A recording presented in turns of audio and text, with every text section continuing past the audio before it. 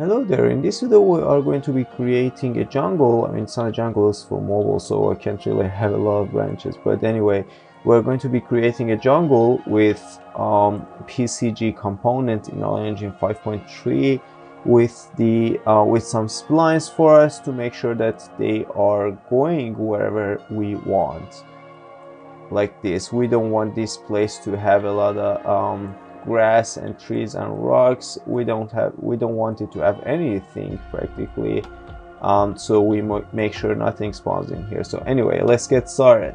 Let's go to edit, plugins, and type in PCG.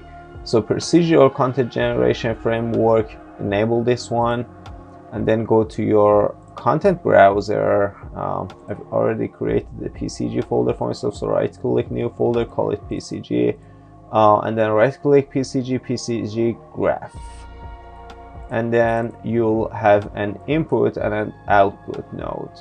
The input has a landscape node which we'll use at this moment because we're working on a landscape, right? Then we want to have a spline to make sure we are not spawning anything on the spline.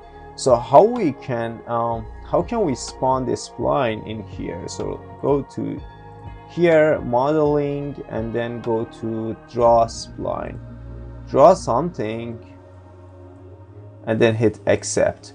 Then you'll have a spline actor in your scene. Type in tag in the search area, and then you'll have a tags one here. Add one element, type road, for example,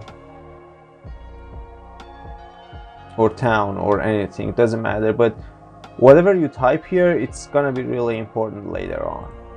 So now we have our input node, then we want the spline data. So get data, we want to get spline data, and then afterwards we want a sampler, and we are sampling a spline, so we want a spline sampler. The dimension is going to be on interior on the spline sampler, and it must be unbounded. If you don't want it to be unbounded, it's fine, but I suggest you go ahead and check this one out. In the get spline data though, in the actor filter, we're going to be using all world actors, and actor selection is going to be by tag. This is the tag you've mentioned here. So I have the spline actor here, my tag's called town. I'm going to have town written in here. Then we need after the spline sampler, we need a projection, because without it, it's gonna be really hard to draw a spline on the surface. If you pay attention, my spline is not on the surface, but it kind of projects it on the landscape, so I don't really need to go ahead and make sure these are pretty precise. I mean, this works, I don't need to make sure that it's completely precisely here. And this one goes into the projection target comes from the input from landscape, this one right here. Okay, so from the landscape we want to sample a surface, right? Surface sampler, this one right here, and we have some numbers here. So if you hit this one or hit D on your keyboard, it will show you the points it's gonna use to spawn. So you can change this stuff and see if it changes anything. Just make sure you go ahead and play around with them. For our rocks, I'm going to be using these numbers: looseness of 0.7 and points per square meter of 10, and seed doesn't really matter. And then we're going to be using a difference node, this one right here, because we don't want to spawn anything on this spline, remember? So difference node, and the source is going to be the surface sampler. This one goes into here, and the difference is the projection that's coming from the spline sampler. So this one goes into the difference. And then we need to use a noise. You can't just, let me show you this one. These are the points without the spline. So this is all of our points, right? And if I hit D on this one and hit D on this one, you'll see that it's not spawning anything on the spline sampler. Then we'll go one step further and use a noise, which isn't working pretty well. I mean, I can just go ahead and change a lot of stuff in it, but as you can see, it's just changing. It's called an attribute noise. So attribute noise under metadata. So 0.1 probably for min and 0.6 for max, and it's going to be changing the density, and then we are going to be changing the density filter. So it's like that. If you change this one, it will change the whole filter as well. If it's set to 1, it's not going to show anything. So 0.5 would be a pretty good number. Then we'll always need a transform node, transform points. This one's called density filter. You can just type in density filter.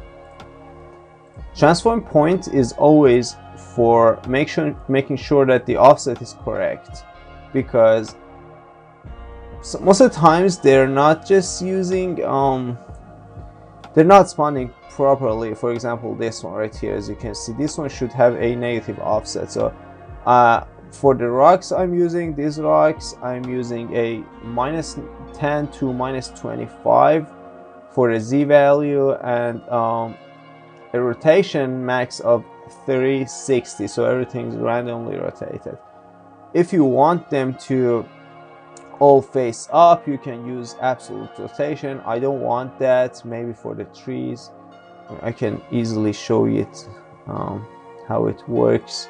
So in the transform points, as you can see, all of them face up, but I don't want that at the moment, so I don't really care. And then, just to be sure that nothing's colliding with others, we will use a self-pruning. And then static mesh spawner. So spawn, we have a lot of options to spawn. We're going to be using a static mesh spawning here, and then you'll have to come to mesh entries, add one, and then go all the way down to static mesh, choose something, make sure the mobility is static, make sure the instance data packer type is instance data packer by attributes, and then instance end call distance should be set to something if you work on mobile, if you want some performance back. For me, it's set to 3000. If you're this is a rock, this one needs a shadow, but if you're spawning grass, they shouldn't cast shadow as well. So cast dynamic shadow uncheck, cast static shadow uncheck, cast contact shadow uncheck, cast shadow uncheck. It shouldn't cast shadow at all. And then you'll have your rocks. You can do the same thing for trees and grass. The only thing that you have to keep in mind is that for trees, if you're working on mobile, you can't have a lot of branches, a lot of masks. So I have a tree that looks like this, okay? This one's horrible for mobile. It has a lot of branches. It is just a hell when it comes to shader complexity. It's I mean, everything's green because the render is SM5, but in mobile it's complete red and sometimes white, so you don't really need something like this. You can't really use branches unless the branches don't use any opacity mask or any translucency, nothing. The material should be opaque. That's pretty important. There are some important points that I have to say when it comes to do this for mobile. You'll need to make sure that when you're done creating it, you click on this one, clear PCG link. It will make sure that this one doesn't work, and this is just a hierarchical instance static meshes, so it's pretty performant. And this is it. I think I've covered everything in this subject. If you want to change the spline, if you want to add something, you can just drag them around or hold Alt on your keyboard and add points to it. Other than that, there's absolutely nothing else to add. And just play around with all the numbers in the PCG graph, play around with the noise, play around with the filter. This is the number for the filter.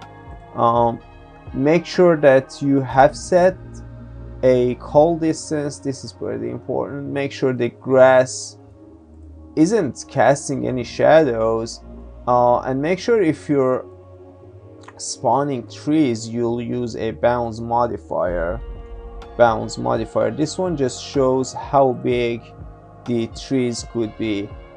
It's not necessary, but it can make everything look a little bit better. So if you're trying to spawn trees, you can just make sure that they are a little bit bigger so they don't collide with each other. And if they do, you have the option to use this one, self-cloning node, as well, so don't worry about it. I wish it helped you, and if it did, please hit that like button and have a great day. Bye.